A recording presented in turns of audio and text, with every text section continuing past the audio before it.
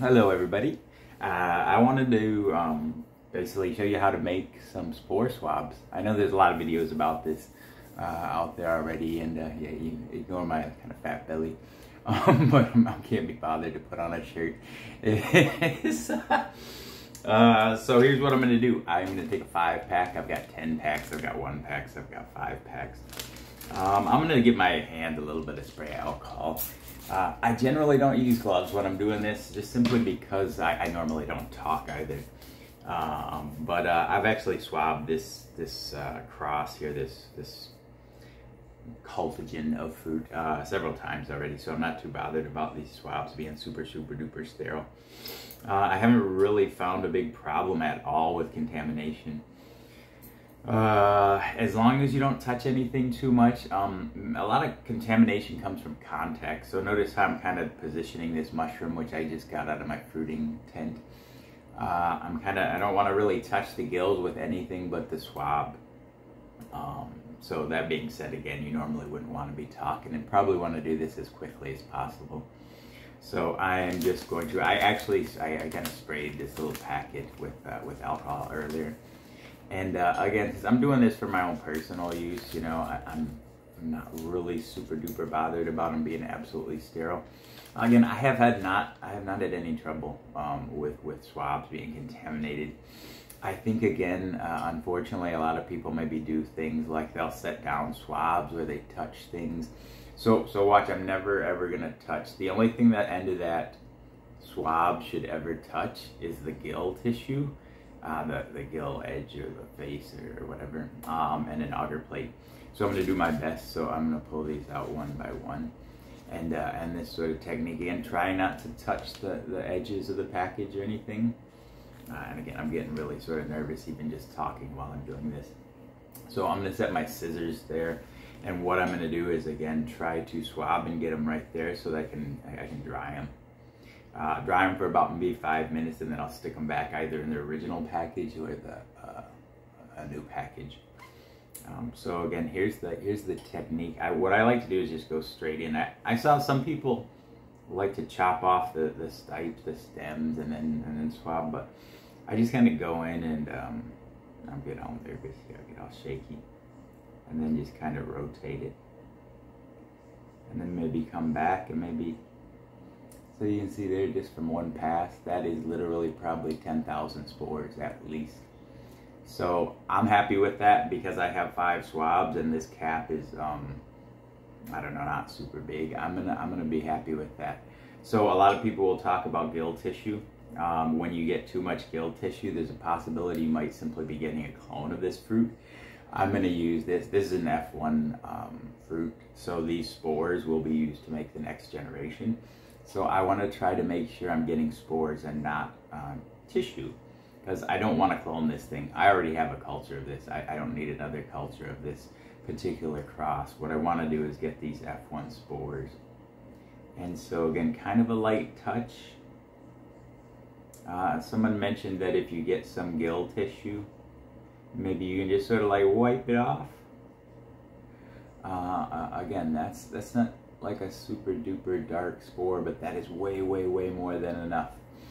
In fact, I would rather have fewer spores that are cleaner and that don't have gill tissue instead of, you know, somebody, I've seen a lot of people get in there and they really like super duper like smash the heck out of the gills.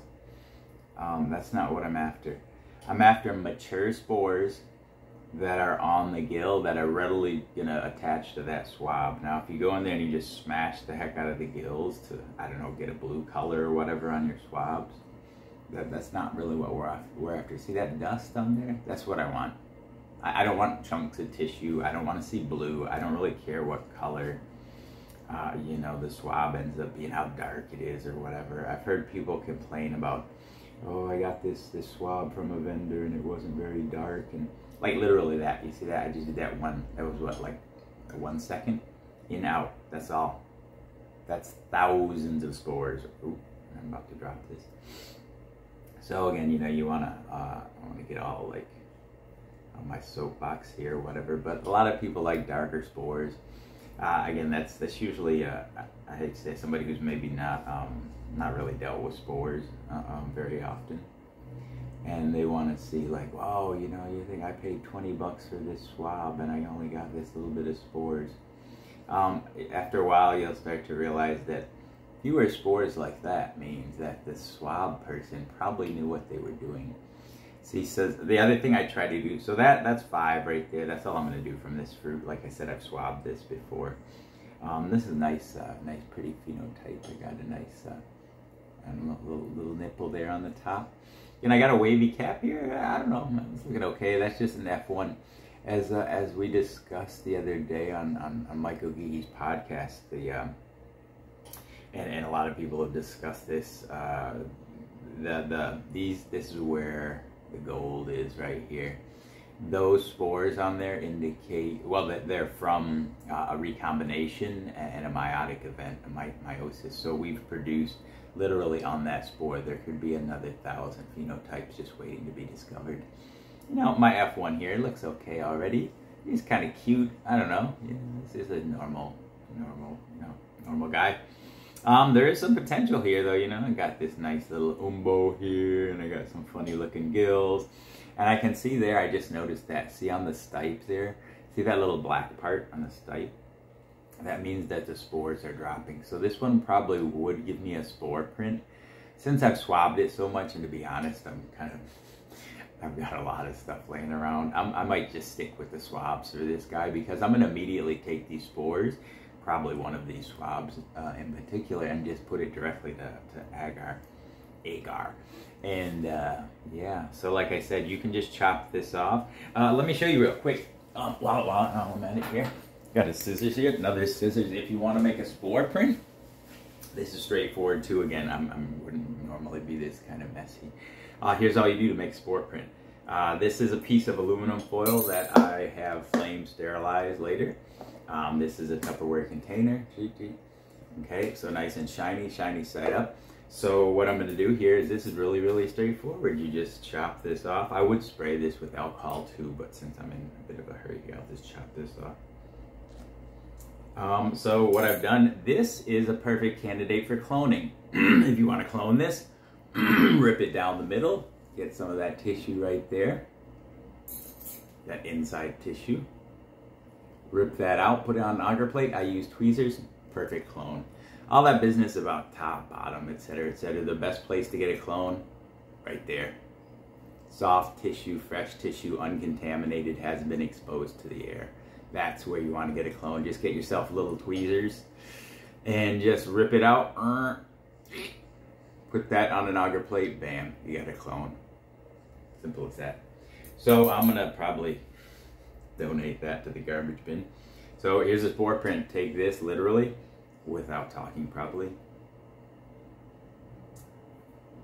Put it right there, cover it back up, leave it for 3 or 4 hours, maybe take a little flashlight, kind of look under the edge, see if you got a dark deposit there. Important thing, you guys, label. Especially because this is one of my crosses, man. I do not want to forget what these spores are. Like when you transfer agar plates, chunks of agar start to look very similar once you've transferred onto an unlabeled plate. The same thing with spore prints. I got a lot of stuff going on now, so I'm going to label this. I'm going to literally leave that marker right there so I don't forget to label this.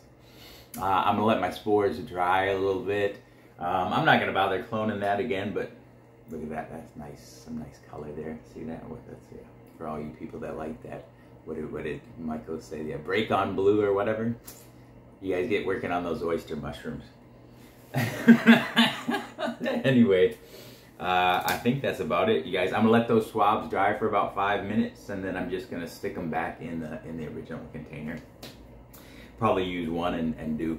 You can also just simply streak them, but I'm gonna make another video. I have a slightly different technique. I don't want to get into that right now. I'm gonna make another video where I don't just simply do this streak. I kind of rip the heck out of this thing. I've seen other people do it, but I've got a slightly more brutal death metal influenced version of how I do swabs or how I get them on the agar.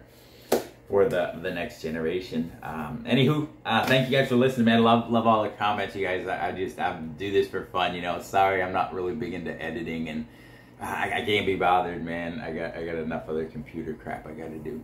So anyway, I hope you all enjoyed that. I will see you later. Bye bye.